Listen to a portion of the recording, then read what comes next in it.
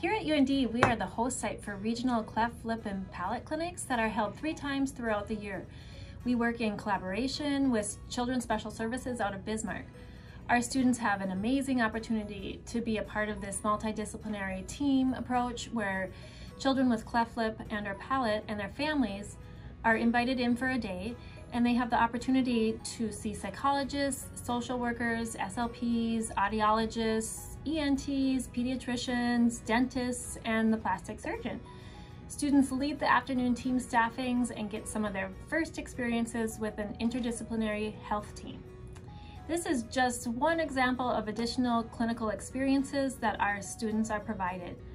Our graduate students also conduct speech, language, and hearing screenings in the community at different preschool and school settings in the surrounding areas.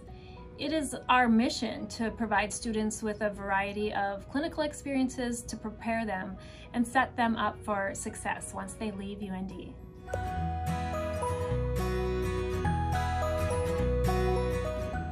Hi, my name is Sydney Docken. I'm a first-year grad student here at the University of North Dakota. I did my undergrad here at UND. The first few weeks are just classes, but then you get your clinical assignments after about 3 weeks. I have really enjoyed jumping into clinic because it's taught me so much about clients. Hi, I'm Sarah Robinson, and I just wanted to let you guys know about different opportunities here at UND. One is research, and so a lot of our graduate students do a research project and then have the opportunity to present at ASHA each year. We didn't go last year because of COVID, but the year before we had 17 students represented at ASHA, and each year we have several that attend. We place second-year graduate students all over the country in their last semester of graduate school. These externships in their second year of grad school are in the Grand Forks area in the fall, and in the spring, students are able to select a specific area of the country or a specific interest all over the U.S.